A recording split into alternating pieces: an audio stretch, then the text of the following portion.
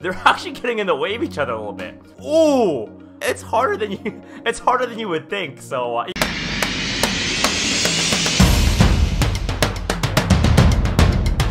hey, what is up guys? John here, aka Bruce Lee, and we're back with another reaction video. Today we're looking at Rama versus Hammer Girl and Baseball Batman fight scene in the Raid 2. It seems like you guys really enjoyed my other Raid 2 reaction, which was on the final fight. I'll put a link in the description below if you're interested. Otherwise, this is the breakdown. I'm a kickboxing teacher and Muay Thai fighter here in Canada. Let's get started. Oh. Nice lateral movement from Rama. Good catch kick. Attack some of the tender nerves. There's an easy way to double tap that guy. Just stomp him in the face, but it's kind of funny how he did. I just think that looks so funny. It looks like a high school bully. Oh, Jesus. Is that a baseball bat? Well, I mean, it's a baseball Batman fight scene, so I assume so. By the way, guys, I'm going to be rating this reaction, or this fight scene based on two criteria: how realistic the martial arts moves are, and how entertaining the scene is as a whole, since that's really the main objective of the movie. Let's see what happens here. Nice work from Rama to dodge, but I wouldn't let get the guy behind me. It's good stuff. Nice. Ooh. Really good stuff, guys. Like, let's stop it here and rewind it. A couple things you can notice right off the bat here. Even though, like, it seems like the baseball bat guy and the hammer girl or whatever, they seem to know each other and might have some experience working together. There are, like, you have to fight differently when you're using weapons and there's 2 versus 1. Like, it's not, like, intuitively, like, 2v1 sounds like you have an advantage, and you do in terms of numbers, but you actually can get in each other's way here, which actually ends up happening. The one, Iko Uwais actually forces that to happen, which is super cool, and what he does, he stays tight in their guard, and there's an optimal distance to use a baseball bat, right? So the length of the bat, or even the hammers, and I think this girl actually is using dagger forms, to use that. So keep an eye here, guys, on the fact that, Rama stays really tight into the guard, and sometimes these two people fighting on the same team, they're actually getting in the way of each other a little bit. Let's watch again. So good dodge, stay tight in the guard, and right here they're starting to get in the way of each other there, like only one person can swing at a time. That really nullifies the effectiveness, and look how tight Iko is here, where he gets in like the grip of that baseball bat.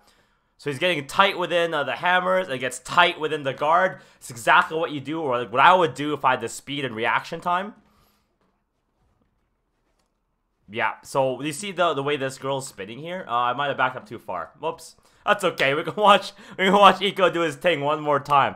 Watch how the girl is spinning here. Those are actually, I believe those are real dagger forms. So if I'm mistaken, someone let me know. And then the way Iko defends himself, he gets too close for the hammers to be useful by entering the guard.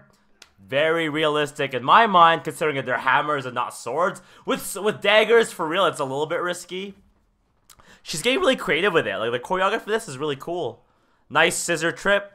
That works. You can actually break someone's shin like this. So you see what Iko does to the baseball bat guy? There's actually been cases where the way he tripped him, you put so much pressure on the shin with the weight of your hips, or like the turn of your hips, sometimes you actually break, like Anderson Silva style, break someone's leg like that. So pretty cool move.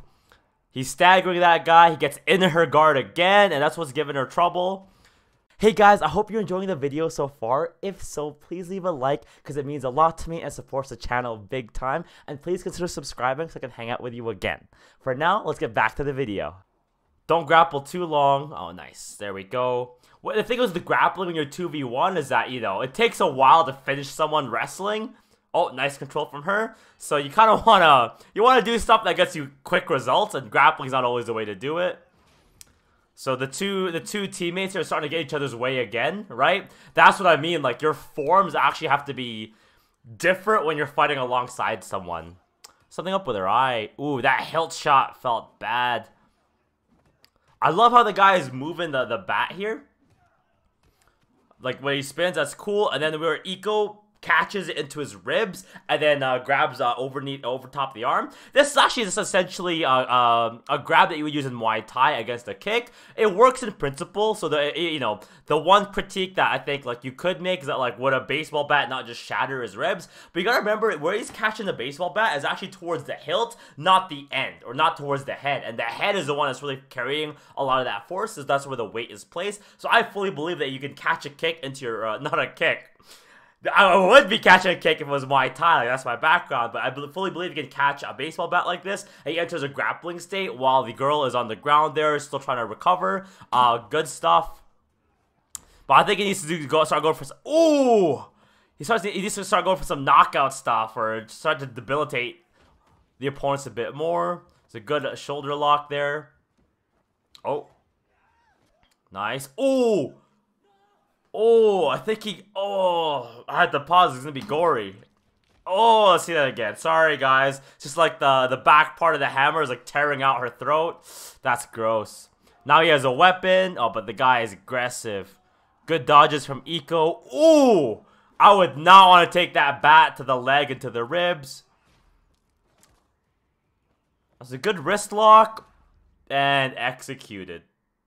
Really good stuff. Super impressive scene again from, what movie is this? The Raid 2? Yeah, The Raid 2. Pretty gory stuff. Classic Iko Uwais style, guys. That's it for the reaction. Holy crap. There's a lot happened in that. Like, that was a really good scene. But before we get to the breakdown, you guys, question of the day. What would you rather wield? 2 hammers or 1 baseball bat?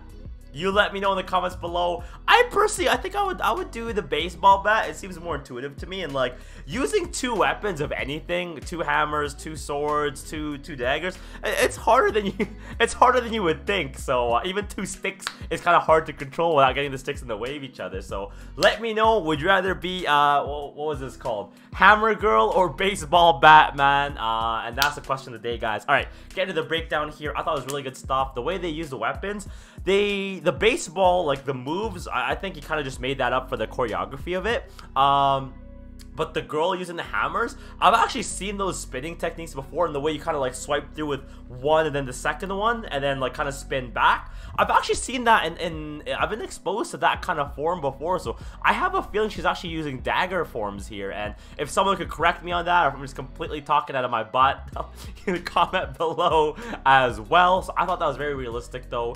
The way Rama was dealing with the 2 opponents, I didn't like the fact that he gave up his back towards one opponent for most of that fight. Sometimes you have to, I get it, but I think tactically that was a bit of an error. Not an error, like he still won, but you know, that could have been an error on Rama's part here. And then the way he dealt with the weapons though, like I would have tried to disarm the baseball one a bit quicker. When there's 2 hammers or 2 swords, that could be really tricky to deal with from like a hand-to-hand or hand-to-weapon kind of basis. But you know what? He did a good job like getting into the guard, getting too tight. He's like reduced, like there's an optimal distance to each of those weapons. He was too close for it to work, right? It's just like the same idea of like if someone's really good at kicking, you get in the punching range because now you're too close to be kicked super effectively. So I thought that was really good, and the way he's like kind of like attacking the wrists and how you call it, just the forearms a lot to kind of, you know, control their grip, control their weapon. Very cool. I would have disarmed the guy sooner if possible, but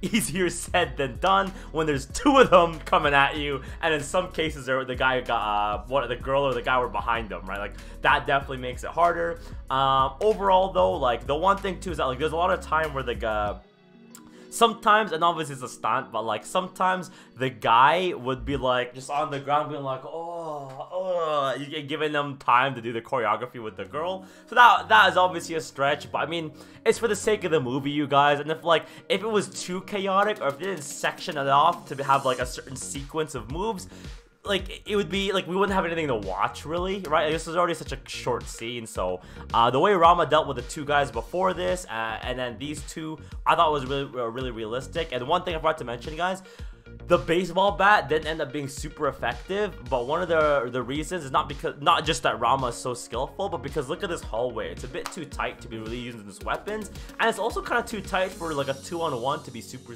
effective, in my opinion. So Rama did have some advantages there from a tactical standpoint. Let's get into the realism. I'm not docking any points for stuff that I think is for the sake of the movie. Like again, like the guys are like rolling on the ground for a little bit. And stuff like that, and that's all I could say to be honest with you. So let's give this an easy 10 out of 10, you guys, in terms of realism. If you saw this movie, or this is the first time you've seen the scene with me, Bruce Lee, and you're wondering if this seems realistic, I think it does. Like, obviously it's like a bit dramatized for the sake of the movie, but I think in principle, like this makes a lot of sense from my perspective and my martial arts experience. I'm not claiming to be a weapons master though, so take it with a grain of salt there, guys. And entertainment, that's an easy 10. I thought it was exciting. The music, the scenery, the scene changes, the weapons, the blood, like everything I've seen from Raid 1 and 2, guys, have been awesome. So thank you for recommending this scene. And someone actually recommended this scene in particular. So if I don't put your screenshot up because I can't find it, sorry, but you know who you are. And everyone commenting at home, I appreciate you so much. Comment question of the day, guys. Would you rather use a bat or 2 hammers? Please leave a like if you enjoyed the video or saw some value in the breakdown. And if you subscribe, it means I might see you again, which would be awesome. All right. For now, Bruce Lee is out. This one's easy 10 and 10 for scores. I'll catch you next time.